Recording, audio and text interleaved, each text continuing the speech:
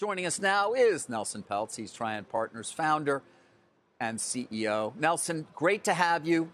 So much to get to. Let me start by changing a quote from a famous movie with my first question. Of all the companies and all the industries and all the world, you got to walk into Disney. Why?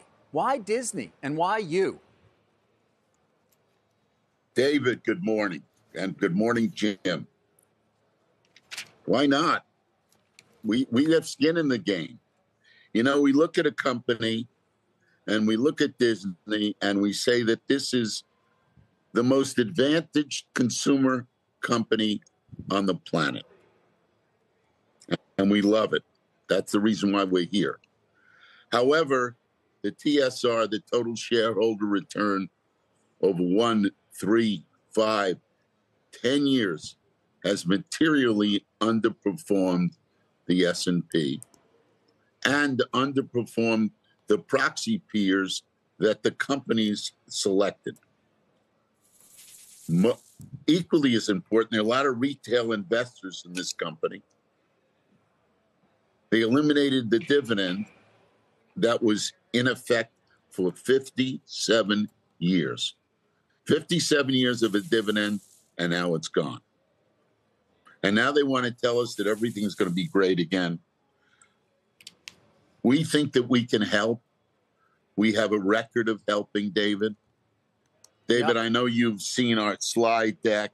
You know, if you look at our slide deck, okay, if our slide deck only had 3 pages on it, it would be page 5, which is the stock chart. That would be our first page. Okay.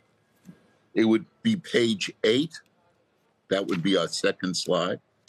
Page 8 tells us that on every board that I have served on, and I've probably served on more boards than anybody that I know, that company, whatever board it was, has outperformed the S&P by 900 basis points annually. Nelson, and you know, David, we're very long-term. I know you are. You're very long-term, average of as much as 6 years. That cannot be a criticism leveled against Trian in any way.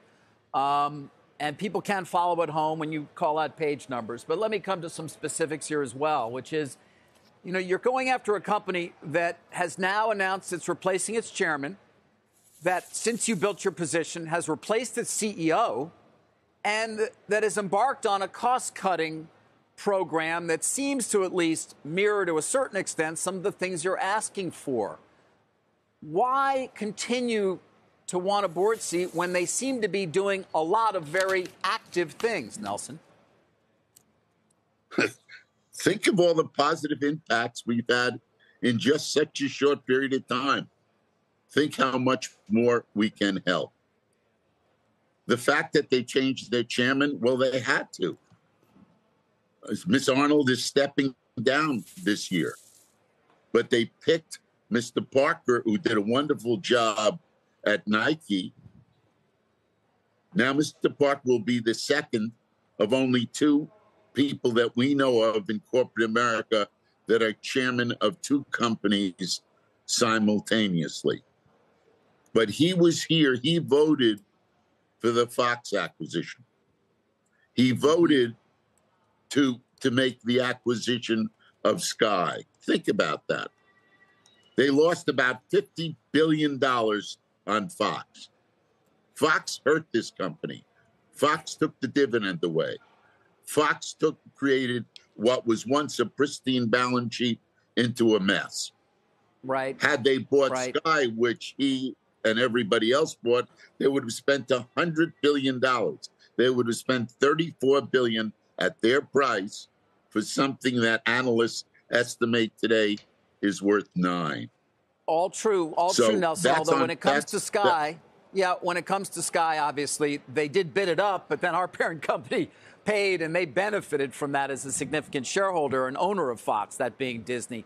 You know, listen, I know you're focused on the Fox deal. David, yes. You're 100% right. But the $50 billion is after the Sky proceeds.